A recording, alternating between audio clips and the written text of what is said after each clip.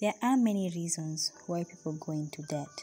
Lack of planning, low income, overspending, unexpected inflations, high cost of living standards, to name a few. There are steps we can take to avoid consumer debt in one's life.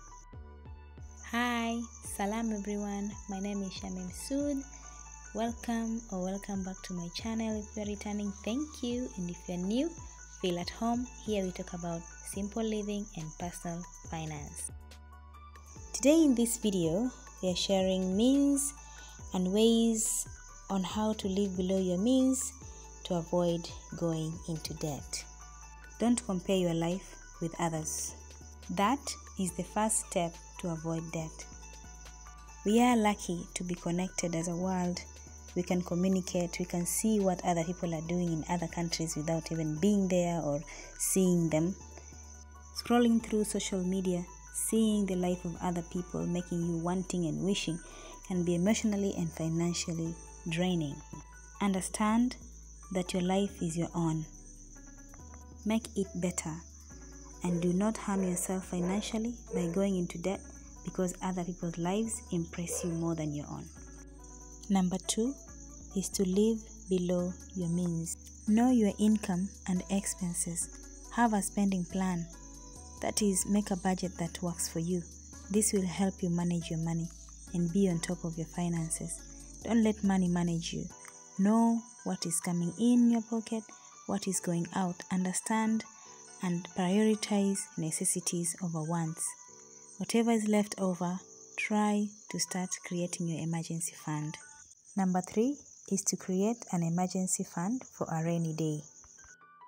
Once you know your expenses in a month, you can start keeping little money aside each month, summing up to 3 to 6 months of living expenses.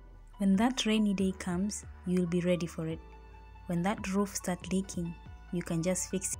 When you have a medical emergency that insurance does not cover, you can just take care of it.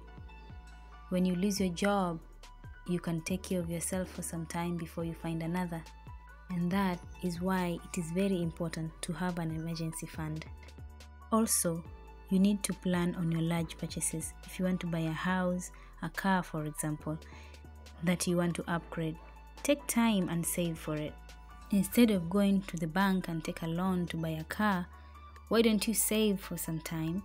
Then later, you can sell the one you have and upgrade by taking the money from the sales and the money that you saved and buy your dream car. It may take a while for you to get what you want, but it will save you from paying loan interest for no reason. Learn the power of the word no and say no often. Say no to friends, say no to family, say no to situations, events, social gatherings that cost you money. Don't commit yourself financially if you cannot afford it. But above all this, you need to say no to yourself. Ask yourself questions before you purchase a new item. Do you really need that thing at that particular moment? Can you save up for it? Can you wait? Can you do without it? Ask yourself all these questions. If your answer is still to get it, then save up for it and buy it.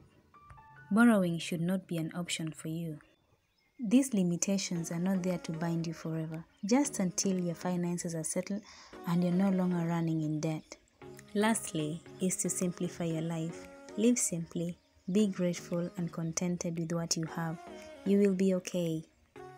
Being in debt has become a normal thing these days. It's okay for everyone to be in debt, but you can choose to be different. Choose to live within your means. Choose to live below your means. You don't have to do what everyone else is doing. It's your life. Take control of yourself. Take control of your money. Be different. Choose a simpler life. Choose a life with no stress financially. Choose peace of mind. The limitations today will give you freedom tomorrow. Alright, my beautiful people, that's all I have for this video. I hope these tips help you avoid debt and lead you to financial peace. Kindly subscribe if you haven't done so already, and like this video so that we can help YouTube push it to other people.